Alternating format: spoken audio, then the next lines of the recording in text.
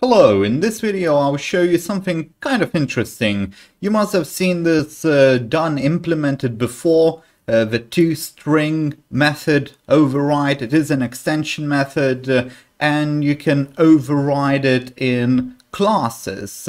Now, in many cases you use ToString method and it sort of combines various properties of a class and it gives you a string which is perhaps not what it normally does.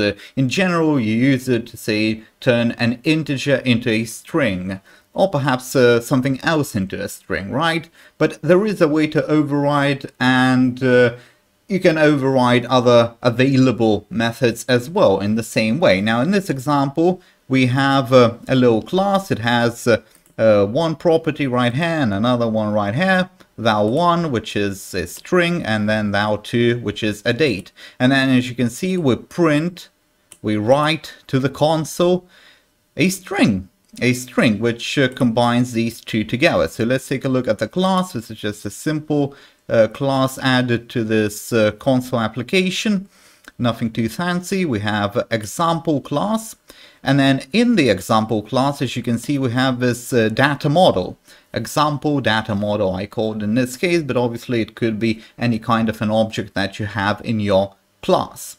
The point here is that the override will only apply to anything in this class, in this model class. It will not affect the parent class. So that's something to keep in mind. Now, as you can see, we have one string and then we have date time. To override anything in C#, you will need to use most likely public or protected override. If you use Blazor, you'll see that you have protected override on initialize the sync and similar things. In general, in simple C# class, you will only have a string and a couple more things.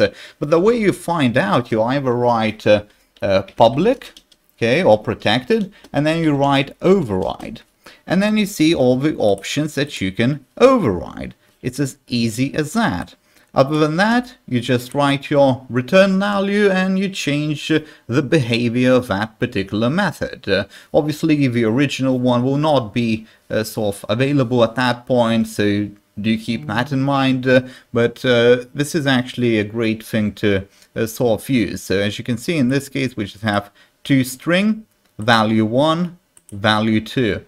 They are added together, and if I run the application just to prove that it does work, you will see that the string is indeed printed. We will have val1 plus the date in a string.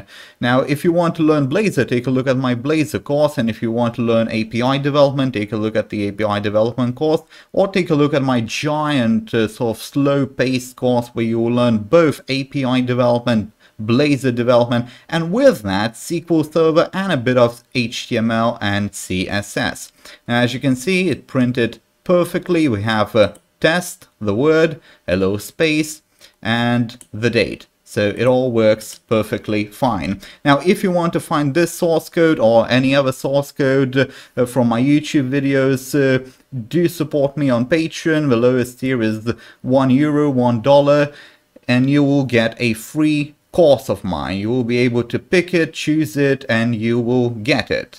And with that said, we will conclude this video.